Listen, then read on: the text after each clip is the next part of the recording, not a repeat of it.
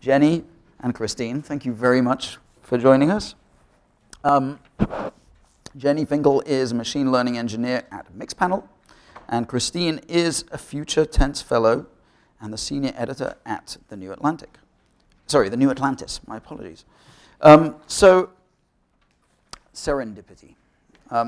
This is kind of the fun part of the panel, I think, because as Ed and Jen and Ian talked about at the beginning, there's this, algorithms tend to generally not surprise you very much. They will offer predictable things. Occasionally they will offer you something really wrong, and then sometimes they will offer you something surprising and delightful. My personal experience is I don't find algorithms surprising enough. I don't know which one of you wants to kick off. But I feel as if when I, for instance, all right, I get a couple of different email newsletters, a few different email newsletters that suggest to me links. One of them is from Twitter, and it is based on the people I'm following on Twitter. It offers me things that it thinks I'll be interested in. Another is curated by a guy who happens to be a friend and a colleague of mine, but even if he weren't, I would always find it much more interesting than the things that Twitter sends me, just because he is an interesting mind. And he has more capacity to surprise me than anything that Twitter will send me. So is that just because I'm difficult? Or is there something wrong with algorithms? Or is it that by their nature, they're programmed to satisfy the average and therefore not be very surprising? I think it's just that it's a really hard problem. Yeah, I mean, so like my background, just for people, is I'm a machine learning engineer. Like I did a PhD in this, and now I've done kind of 2 startups that are very ML focused. So I'm purely a practitioner at this point, and so I'm very in the data all the time. And I really agreed with a lot of stuff that was said in the first panel about how when the algorithm does it right, it's really not surprising. Like for the company that I work at now, I built a model to figure out who was going to start paying us, and it's like, oh look, the most relevant feature is people who look at the pricing page. Like that's not surprising, and that means it did it right, right? If it shows you something truly surprising, your model's probably wrong. It's not that your model is so incredibly clever that it like figured out something, right? All of these algorithms are written by people, right? It's not like the algorithm is writing the algorithm is writing the algorithm and something is just gonna magically get conjured up that can do magic, right? That's not how it is. Like we're still really bad at machine learning. And so like, to me, it's like, so I used to work at a place that was a personalized newsreader. And so we really, we tried to scour the whole web for links and then show people what they would like to read. So exactly what you're talking about with the newsletter, except it was just like a feed. And I would never advocate to somebody that you should get all of your news from an algorithm. Like that doesn't make any sense to me. Like you're definitely going to have situations where there's stories that are of interest to you that are not related to any of your interests. They're not related to anybody that you're connected to. They're not related to any obvious thing about you. Maybe they're just like a big news story that for some reason, it just caught your attention and you're like super fascinated by this story. And it will never get that, right? The system that we wrote, which did a very good job of recommending stories to me since I was one of the authors, still didn't get me everything. There would still be like a big story would come up, like the FIFA scandal, for instance. I probably even said that. I'm not a sports person. I don't care about sports. But like, I thought that was really interesting. It's like a bunch of higher ups in this thing are all actually getting busted. Like I totally cared about that story. I got zilch from my Prismatic feed on it, But the feed still got me a lot of stuff that I would never have gotten otherwise that I was very, very interested in. Like it helped me stay super informed about all of my interests, all of my disparate interests. I could just know, what's the latest ML news, what's the latest like in the world of knitting, what's the latest in the world of interior design. And the serendipity was we never tried to explicitly model serendipity. Like I don't know how you would do that. And so the irony to me was like the times that the model kind of did what felt like serendipity, like when it would give me an article about like a knitting pattern for some like mathematical structure or something that was actually combining interests in a way that I didn't realize people did before.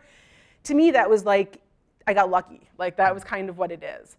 And so I think it can be very good at finding you the stuff you care about, and it's really good at, we can be very good at like just like the large amount of data. Like that's what it's going to do. It's going to go through the massive amount of data that you would never go through yourself and find you stuff that may be of interest to you. And it's really just like one part of the whole puzzle to me, I guess. I don't know. Right. What do you think, Well, so I think one thing I'd like to say is that there is no such, you cannot manufacture serendipity, and thank you for saying that. I assumed I was going to have to sit here and tell you couldn't say that, but I mean, serendipity is the opposite of serendipity is manufacture, engineering. If you think about when we talk about a serendipitous experience, it's something that happens to us for God knows what reason. When you think about what I think is curious about the discussion coming out of tech companies now is that they are saying we can manufacture serendipity. Why? There's a huge amount of hubris. There's an underlying, almost a moral argument being made there about this is what these things can do. And I think most of the people who are on the panels today are not making that kind of argument. Practitioners tend not to be tend not to overreach in that way. But I do think we need to have a conversation as a culture about why we even have the phrase manufactured serendipity. It's ridiculous.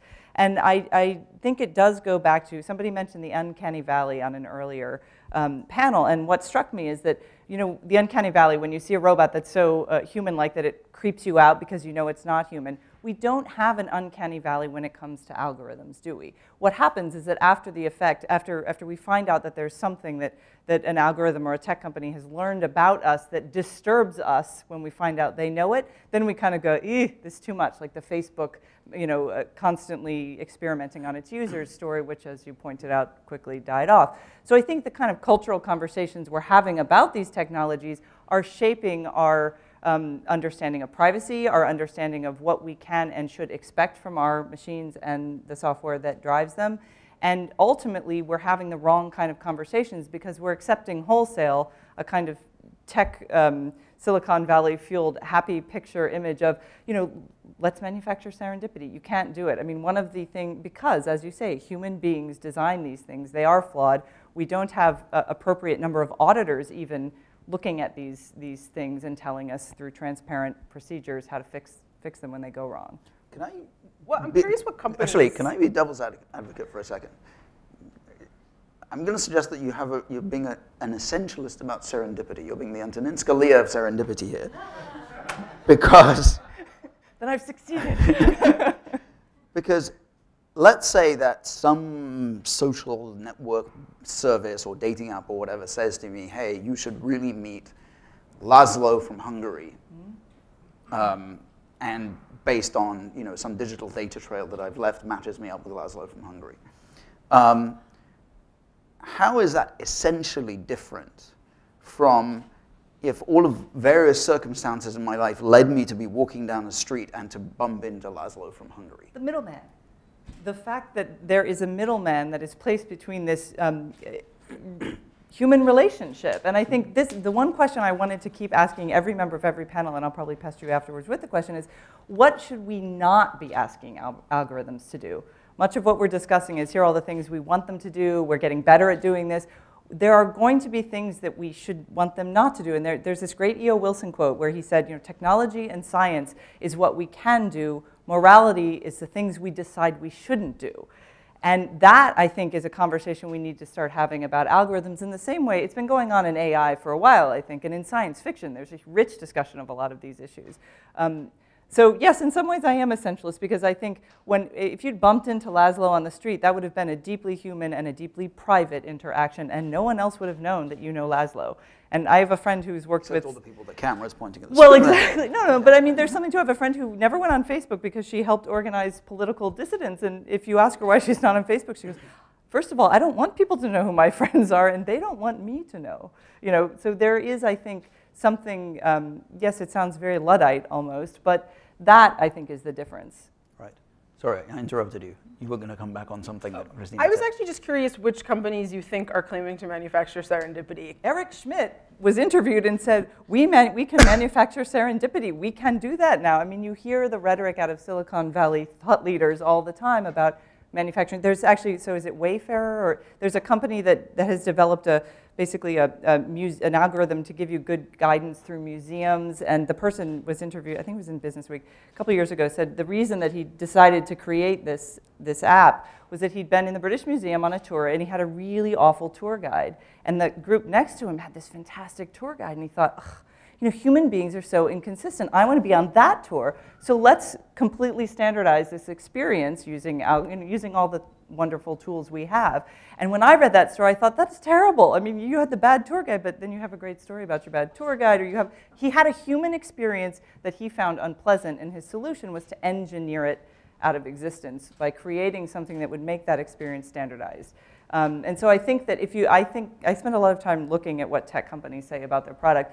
The people who engineer, the people actually making this stuff don't say this. It's the people who talk about it, I think. And serendipity pops up in a lot of the marketing for apps, any sort of, especially the new indoor GPS apps, the discovery apps. And by the way, you must be born, because I share a Spotify account with one of my 9.5-year-olds. And so he has his playlist and I have mine. And so I'm constantly being given recommendations for Weird Al Yankovic songs. And I'm like, not again. I mean, so I do think that you can, when you share information, you can have these machine-aided discovery tools, but that I think is still different than serendipity. But is that then so is serendipity just another word for more options? Or I don't know. I mean, I'm sort of wondering almost whether we're just arguing about words rather than about reality here. What do you think, Jenny? I definitely came in thinking we were going to argue the serendipity. I mean, the semantics of what serendipity meant. That was definitely something that I kind of assumed was going to end up. I mean, I'm kind of on the side of like, you know, if it walks like a duck and it quacks like a duck, it's a duck. Like, if it feels serendipitous and it happened to have been manufactured, like, to me, it still kind of feels like serendipity, and it could just be that, you know, part of that whole process of the serendipity was, you know, the computer in the middle at some point. But like, I mean, I guess I don't even really know what it means. To me, serendipity is just like when you kind of have a random thing that seems like a coincidence, but is like nice. You know, I mean, I don't even know what the formal definition of it is. And it reminds me, like, my dad always used to say when we were growing up, the biggest coincidence, I'm sure he didn't make this, but he was like, the biggest coincidence would be if there were like no coincidences. And it kind of feels, it feels related to me, where it's like, you know, it just doesn't, like, things are gonna happen, things are gonna come together, and like maybe in this case it was that way, and in this case it was this other way, but it's just, it doesn't feel different to me. It's not like the computer is some other or whatever that like doesn't get to count. And I guess, like, so I don't read a lot of the Silicon Valley marketing speak. I try very hard to avoid it. But so when I was actually reading kind of the questions leading into this, and it was talking about the quest to manufacture serendipity, like, which to me kind of seemed foreign, because I'm like, I just try to like get as close to the right answer as I can, and then if I kind of mess up in a funny way, it feels like serendipity. But like, to me, it just seems like if someone was actively trying to like manipulate me with like manufacturing serendipity as a really explicit goal, like, you're just gonna pick up on it, right? It's kind of like the viral clickbait, and that's how like the first few times you saw an article that was like, you know, what this like, where they like, it's the new style that like the Upworthy kind of developed, where you're like, you know, what this woman did to stand up against whatever will blow your mind. And then you read it and you're like, oh yeah, you kind of like said something to someone once, right? Like, I don't, like, and you kind of click on those like 2 or 3 times, and then you realize, okay, this is just like emotional manipulation that I'm just like gonna tune out now, right? Every time I see an article that has a like, you'll never believe what number X is, I'm just like, I'm obviously not gonna click on that. And so to me, it's either like, it's crappy and it's obvious, and then you just ignore it, right? You learn it and you ignore it, or it like actually gets good, right? If Prismatic had actually gotten good enough that like people were just super pumped to read everything that they read and it actually found you awesome stuff, like, who cares that an algorithm made it, right? It's like either it feels valid to you or it doesn't. And the source kind of just feels irrelevant to me. I think it's because to me there's no black box. Like, I know what the algorithms are doing. And so it's just a person trying their best to like figure out how to like show you the content you might like, right? Like, I have no malicious intent when I do that. It's like literally like I'm just trying my best. Right. But there is algorithm, or rather the people who make algorithms, I'm going to suspect or argue, have an incentive to make those algorithms work for as many people as possible, and that necessarily implies a certain reversion to the mean. In other words, as I said before, I don't think you're going to try as hard, or Prismatic would have tried as hard, to surprise me, because it's trying to get a certain number of clicks from a certain number of, as many people as possible, basically, right? So it's reversing to the mean, whereas, in other words, it's optimizing for a large group, whereas my friend who curates the newsletter is really basically saying, this is what interests me, and if you happen to be one of the people who share my interests, great. I mean, to me, that's like the thing that makes it technically hard and therefore fun, is that like you want it to work well for everyone. But I don't see any reason why that automatically means a reversion to the mean. Like if it, I mean, it may end up doing that, but that's certainly not, how do I put this? It's like, we're still gonna be, like, if our goal is to maximize clicks, like say our goal really is to just like straight up maximize clicks, like, we're going to do that by getting more people to click more stuff, which means like we have to be showing those people things that they want to click on, right? And so like you could be cynical and say, okay, well, we're just going to try to show you like the clickbait, right? And it was definitely the case that like naive early implementations just promote the clickbait, right? Because people fucking click on it, and it's just like whatever, you can't stop them. I don't know. And then so we actually, live, by the way. Sorry, apologies. And so like, this is what happens when you're an engineer and not a scholar. But like, so to us that was bad. Like we definitely saw like, okay, this thing attracts clickbait, and then you sit there and you brainstorm like, how do I get rid of the clickbait? Like, what's the solution? It's not like that the goal is to send you clickbait. It's similar to the stuff where people were talking about where it's like the algorithm develops as the people use it, right? And so it's like if everybody clicks the clickbait, the model's going to learn to show you clickbait. But like, you know, you've kind of got two options there. Like either you let your algorithm degrade and you let it sit there and just learn to show people more and more clickbait, and then more and more people stop using your app because nobody cares about the clickbait, and then you go out of business. Or you take time to actually evaluate your data. You look at what it learns. You look at a bunch of people's feeds. You look at what they click on, and you begin to see the pattern. Okay, it seems like we have a tendency to show people clickbait. So why don't we add some features that try to identify that this is clickbait, and actually, hopefully you will then learn that like these particular features that are a bit more nuanced are actually things that people don't like. So for instance, we even added a feature that was like, is this article likely to be a listicle? You know, because it's like nobody cares about listicles, and we weren't explicitly modeling listicles. But like once you can then actually model this is a listicle, then you can learn that people ignore listicles, and then you can downweight them. And so it's like you clearly need a human, but it's not, once again, it just gets back to this sense of like these problems are hard, right? Like the person who was up here earlier who was talking about like systems versus ML, and they like to have 0 to 100, and I'm kind of happy with 70% or something. It's not that you want 70%, it's that you want to solve problems that are not solvable with traditional techniques, right? Like there is no deterministic algorithm that is going to produce articles that you're going to like. Like I just don't know how to write that. There's nobody out there that knows how to write that.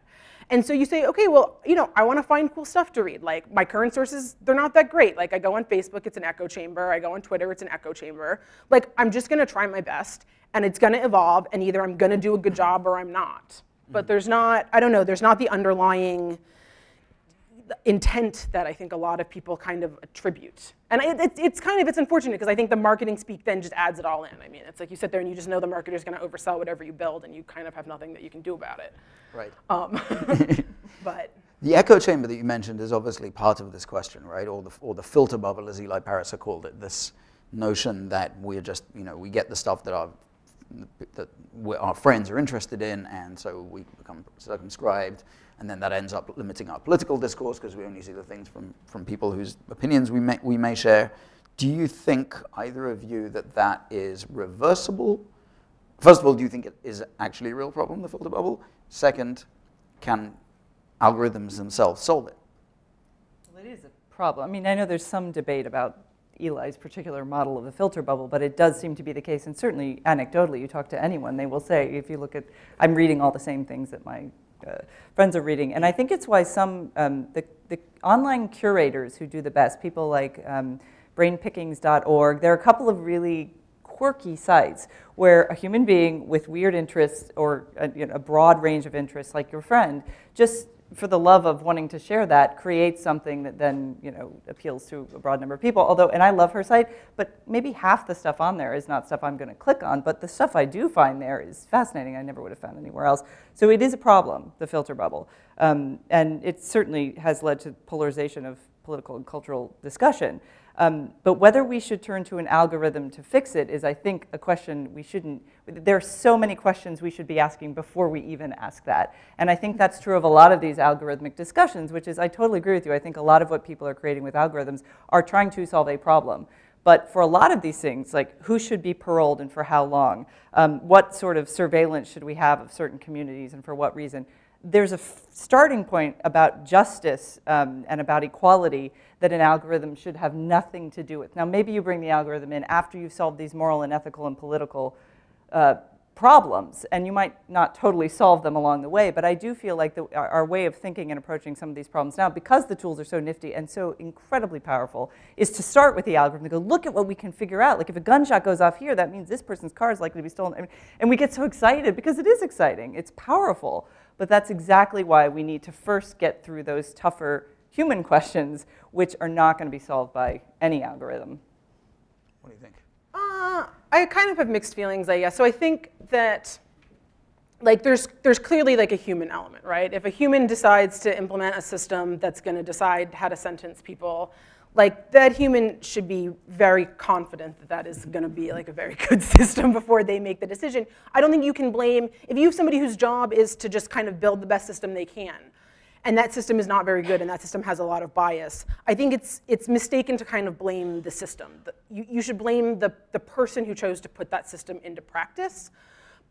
And I do think sentencing is like a particular hairy one that I don't know anything about and I don't want to make a lot of opinions on. But I think there are a lot of situations where people, like in the previous panel, people were talking about fairness, right? And it's like, is the algorithm fair? Like, is the algorithm going to particularly harm me as opposed to other people? And I think they're like, you know, my opinion really is sort of like if it's better than live, ship it. It's like if it's better than what humans are already doing, even if some people, you know, someone's going to kind of get the short end of the stick no matter what. So the example that I'm actually thinking of here is like self-driving cars, right? I think for a long time there was like the beginning of the idea of self-driving cars, and people were super uncomfortable with it. And it was like, what if a car gets into an accident? What if somebody dies? What if I die as a result of this algorithm? What if my kid dies as a result of this algorithm? And I think it's actually kind of, it's been slow enough, the progression, that people have gotten sufficiently comfortable with the notion of like, you know, self-driving cars will have fewer accidents. Fewer people will die from car accidents if everybody has a self-driving car. You, however, may be the unlucky person who ends up dead, who would not have ended up dead if everybody was driving, right?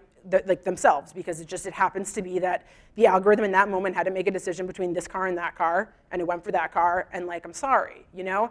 And so, you know, you could argue that that's unfair, but to me, in aggregate, that's still like a way better outcome, right? I'd rather have an outcome where fewer people are dying unnecessarily, or where, you know, potentially where fewer people are being sentenced, you know, incorrectly, even if it does mean that some people will have a bad outcome from the algorithm, because in my mind, previously, other people were just having the bad outcome from a human, you know? Before, a human died from a drunk driver, and now that human gets to live, and this other human who was just driving and happened to be in the wrong place at the wrong time, you know, dies, and that one's the result of an algorithm, whereas the first one was the result of a human. And I'm like, I don't really care. But as we said earlier, the difference is that when a human makes a bad decision, you can challenge the human, find out why they did it, maybe hold them responsible or accountable, figure out kind of what went wrong. And with an algorithm, that's a lot harder. You can find out, usually, if you actually are willing to dig, you can find out why an algorithm did something. I mean, it's not a mystery. But there's another part that we're missing here. It's not just fewer people will die if we have self-driving cars versus now, you know, it's not an either or, because there's another thing that goes extinct when you have an all self-driving culture, and that is the human skill of learning how to drive a car. Now, you can make an argument for why we don't need the skill anymore. It's not necessary. But, you know, if for some reason something went wrong and the self-driving cars could no longer drive themselves, then where does that leave us in terms of our skills? And you know, this is a debate that goes on with automation in almost any industry, particularly flight recently. But so I think that, but again, the discussion becomes X number of people die here, Y number of people die here. So obviously X is better than Y. But in there is this whole human component that isn't easily quantifiable, that is still nevertheless crucial for a functioning society. And in a lot of these debates, that's what never gets discussed. I mean, the toll booth operators, right? It's cheaper to have Easy Pass. It's more efficient. We can track everybody who goes through things. But you know, then you lose toll booth operators. Those are human beings who had these jobs, who spoke to people, who, you know, there were wonderful interviews with the ones who were the last toll booth operators over the Golden Gate Bridge. I mean, some of them prevented others from, you know, committing suicide. I mean, they're human beings. So it's fine. You can embrace a more efficient, algorithmically driven system in a number of areas of life. But we should have the discussion about what we're giving up, and it should include these non-quantifiable things. Well, yeah, I mean, I don't want to get too much into this, you know, this other question of automation and jobs and people and stuff. There is something, though, a slight tangent on self-driving cars maybe, but there's something that I'm noticing now is starting to happen, which is, up to now, algorithms have been defining what we're going to see in the digital space, right? They define what posts we'll see on Facebook, what gets highlighted for us on Twitter, all of those sorts of things. So they are shaping our digital worlds. And what we're starting to see now is that they're beginning to impinge on our physical world. So, I mean, the most obvious example is the one that Ed gave of Google Maps giving him directions, and he's sort of not even thinking, or possibly not even looking where he's going. He's just kind of following the map blindly, and that influences what he sees. Similarly, if the map starts, when Google Maps and Apple Maps start giving transit instructions, you may start avoiding certain subway lines or something, or even certain neighborhoods because just the transport directions tell you not to go there. With self-driving cars, you also start to get a more mediated experience of, maybe which roads you go on, what you see on those roads, what you experience on those roads. So very gradually, they start to shrink the boundaries of your physical world to the point where maybe we get to the point where algorithms start making it less likely that you will go to certain places, certain neighborhoods, see certain streets, do certain things. So that sort of reduction, is that a loss of serendipity, I suppose? Well, and if you combine it with things like ubiquitous computing and some of the wearable sensor technology that's being developed now, I mean, the massive amount of data that we can give off just by being living human beings walking down the street, you combine all those things, and yes, I think it does you start to live in kind of an electronic pen in the way that they do for veal. They're fattening for slaughter, not to make it dramatic. I'm just kidding, but no, but I do think that, again, those are the questions of how much autonomy do we want to give human beings, because we're selfish, we're violent, we're a mess. We're messy, messy creatures. And the engineering solution doesn't like a mess. I mean, several people on different panels today talked about how algorithms are so great. What a mess, but we get in there and we solve these problems, and they do, and many problems should be solved that way. But some of the problems that we wrestle with and will continue to wrestle with as a species cannot be solved that way. And when we try to solve them that way, we just end up creating a lot of unintended consequences, as several people mentioned today, or really kind of undermining real human serendipity. Well, okay, but that's, we're going to have a mix of both, right? Well, so what exactly would you like to see that preserves the right balance? More cultural, political, social, legal questioning of these algorithms before we take them for granted, before they're actually out there and running. And I mean, self-driving cars is a really good example, because already the laws are being passed in states across this country that say, yeah, we can allow self-driving vehicles. I don't think we've even started to have the ethical, moral, and legal discussions around. They're starting, but we should have been having those long before. And I think anytime an algorithmic fueled way of looking at the world or an engineering solution is imposed, I mean, we have decades of sort of engineering ethics and theory. And I think one good field to look to for guidance is bioethics. So if you look at bioethics, there are often these moments where people come together and say, we have the power to do this, and now we need to ask a harder question, which is, should we do this? And if we do want to do it, what is the path that we're going? Asilomar, there was recently one about this with genetic manipulation.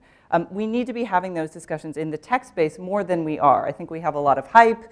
Then we have practitioners who are solving problems, and we don't have enough, and we have wonderful tech critics as well, but I think we do need to be bringing these more into the policy space and into the legal space. I mean, a lot of these questions are going to get answered in the courts, I think. I think people are going to get sued and a decision will come, and that is not the best way to answer a lot of these questions. Jenny, I mean, what tech, as I said earlier to David, tech moves faster than the law does and than policy does. So like, what's your feeling about that question of how to have the discussion in a way that doesn't slow it down? I mean, doesn't stop it. If I'm being totally honest, I think a lot of the concerns that, I hope this isn't too inflammatory, I think a lot of the concerns that people have and a lot of the fear that people have is generational. Like, I think it's like the older generation now, like basically my age and above is really worried, and my age and below doesn't really care very much about your data getting out, people using your data.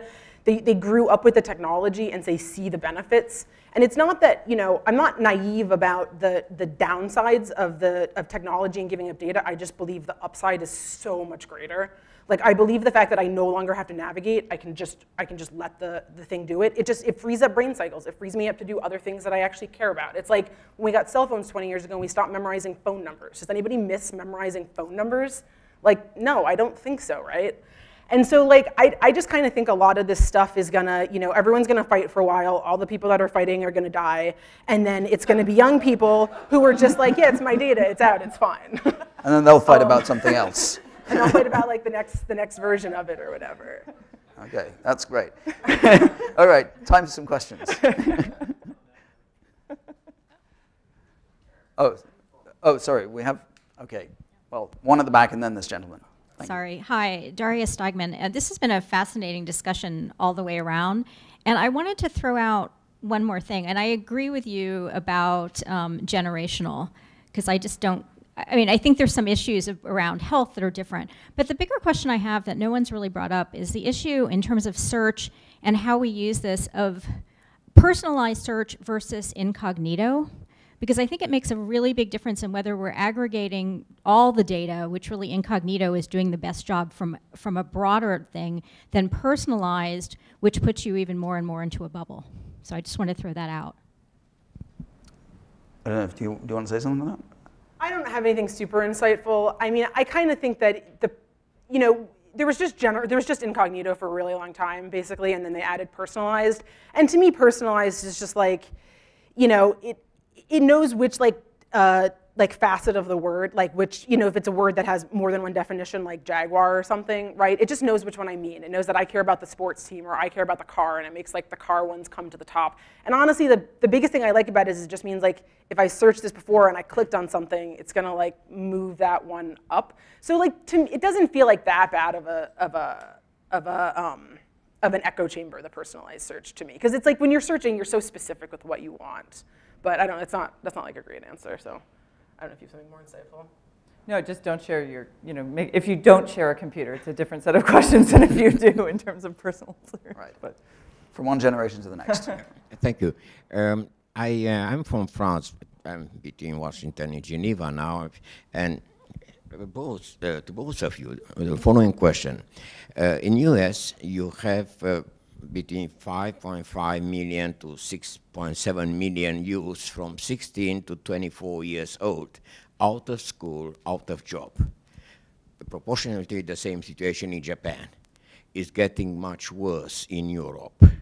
So this generational divide, or I wonder, would you recommend, because the life will continue, you're going to work hard, Silicon Valley, nothing will stop, I hope. But I wish nothing should stop it. But how can we work on this divide between other cultures, other generations, in this case, and to address urgently this issue we have with young generation, as I said, from 16 to 24 years old. As far as I know, the White House declared it as a national security problem. Now, how do you feel in this gap? If somebody would ask you, how do you address this issue? So you're asking about unemployment? Social, this huge social, economic, cultural gap between underserved and those better served economically, socially, and culturally. And most of those 6.7 million, they don't understand very much about applications, about algorithm. They have their own implicit algorithm. How do we address this? That's kind of outside of our serendipity, but I don't know if you want to say anything on that either. I mean, I wish I had a good answer for you, but I don't. Well, it does. I mean, one thing, it's not going to answer your question, and I think economists and political scientists would do much better. But it did make me think of the fact that you're now seeing some of the tech companies, Facebook already, and some of the others are starting to be sued by the victims of terrorism, for example, by the victims of anything that happened that might have been organized online, which I think is kind of a fascinating pushback if you think about this in the algorithmic serendipitous context. So one of the great things about these online spaces is that you do meet people who you would never meet in physical space, and you often find connection with them. But this question of responsibility when inciting violence or inciting terrorism happens, who's responsible? The people who created the platform or the people who perform the violence? And I do think that the younger generation setting aside all the economic challenges they will face, they are starting to wrestle with this issue of how they want to live their lives online. And I do think that, I mean, they're not going to Facebook as much anymore. They're finding ways to mask their identity online in a much more sophisticated way than any of us did. There's a reason Snapchat was so huge, is that these messages disappear. So I think in some ways they're a lot savvier. In terms of having access to the online space, that's actually, there are tons of people here in New America who look at that issue and brilliantly. So I would say ask them, but I do think this question of responsibility, you do see a lot of this now with Facebook and some of the bigger companies are having to tackle that. Right. Sarah. I'd like to reframe the original question. Can algorithms facilitate serendipity? For example, it seems that with one of the activity trackers, there's a quote I heard that self-deception covers its own tracks. So if we can have data that shows our blind spots and allows us to see things, if algorithms can take away something, and maybe, for example, Netflix says this is the movie with subtitles that people who never want movies with subtitles would like, or a documentary, or whatever that is, does that open up some possibilities? Does that facilitate serendipity? I'm a defender of self-deception, so you'll hear no arguments from me. I mean, I think it's still, I mean, I think it comes down to the semantic sense of what you think serendipity means, but there's still, a human had to sit there and decide that they wanted to model that specific phenomenon. Like, I think it kind of comes down to, like, so for movie recommendations, for instance, right? Like, there's a lot of, and if you were just trying to write a recommender system for movies, like, there's a lot of aspects that you could consider, and you could try to be like, oh, if someone's like their first time in a genre, what should I show them? Or if it's should I show them the series that they, like, you can kind of think about all of these like one-off questions that you could try to answer and that you could try to explicitly model. And so you could try to be like, okay, I want to get people to broaden their horizons, so I'll show them, whatever, they've never seen a subtitled movie, so I want to figure out the best subtitled one to show them. But anything that you do like that, it's like there's 1,000 of those possible things and you thought of 3 of them and you kind of implemented them. And so to me, that's just like part of your recommender system. And like the hard part is trying to do something at a somewhat meta level to kind of cover all the cases you like haven't thought of. Like that's kind of the hard part of machine learning, is like, how do I handle the situations that I didn't think about previously? And like, to me, that's kind of where the actual like algorithmic serendipity occurs, because it's the part of the system that like, you weren't explicitly like, I am trying to do X. Instead, you're like, I'm trying to do A, B, and C, and this other thing, F, appeared as a result of this combination of B and C. And so, like, it's hard for me to actually picture anything that's like an explicit goal like that really leading to serendipity in a manufactured sense, I guess, because it's the bigger picture. We're pretty much out of time, but we'll take one more question really briefly. All right. Is this on? All right. I don't want to be that guy, but I haven't, I guess this is more of an observation than a question, but a couple times during this afternoon, Gideon, you've mentioned things about people not having control of their data, or data being cheap because they're not really paying attention to it. There's been talk in earlier panels about the role of transparency and knowing when you're in an algorithmic sort of monitored field. And sort of pulling all this together, I think one of the things that hasn't been really discussed here much is the question of design behind some of these systems, in that there's been such a push in the last 20 years to make our electronics and our electronic mediated interactions seamless. And this push for seamlessness sort of erases boundaries, it removes friction, and those points of knowing where boundaries are or knowing where friction is are sort of the points that give people a chance to grab onto stuff. And if there was more borders, more seams, and less seamlessness, I think there would be a lot more potential times for people to be able to realize, oh, my data's going out here, and I need to do something to stop that. It's kind of like that art installation that Jacqueline mentioned of the vibrations that go in and out of your phone. I don't know, is there a way to reconcile those two? Because obviously designers want things to be as seamless as possible, and so do users for that matter. Yeah, I mean, I think if you make things less seamless, your app will fail, and then the one that's actually seamless will succeed, and it won't, I think that's a kind of a non-starter. But I really do philosophically, I guess, believe, this hasn't come up yet, but like, your data privacy is your responsibility, right? Like, you choose to use the internet, you choose to use apps, you choose to go online, and like, you know, you can opt out of that. But like, it really is your responsibility. Like, this is the world we live in now, where like, when you use websites, they collect how you use it. I mean, I hate to break it to you, but every website you use does experiments on you. Like, look up A/B testing. It's all of the time, and all it does is make your experience better. And like, that's on you to opt. You've opted in.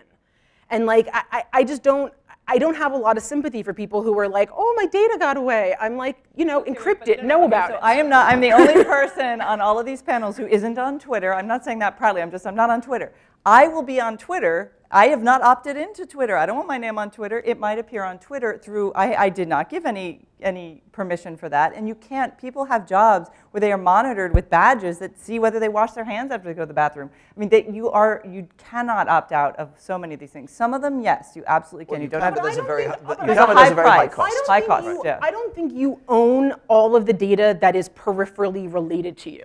Like, if I'm in a panel with you and I choose to tweet about that and include your name, like, I just feel like I should be allowed to do that. Like, no, I don't think I have ownership. Obviously, that's a free speech issue, but I'm thinking in terms of opting out. I think increasingly we live in a society where you can't opt out out of a lot of this tracking and certainly of the surveillance. And if you look at workplace surveillance, right there you can see how many times. I mean, you have a choice of having a job or being tracked constantly on a job, and people are trying to fight that, but you know, they need a paycheck. So that part of it gets my libertarian hackles all, you know, raised, because I think that we have less and less autonomy than we should have in some of those spaces. Just as the debate's getting interesting, I'm told I have to stop it. So, thank you both. Thank you everybody else. Thank you all very much for sitting through this.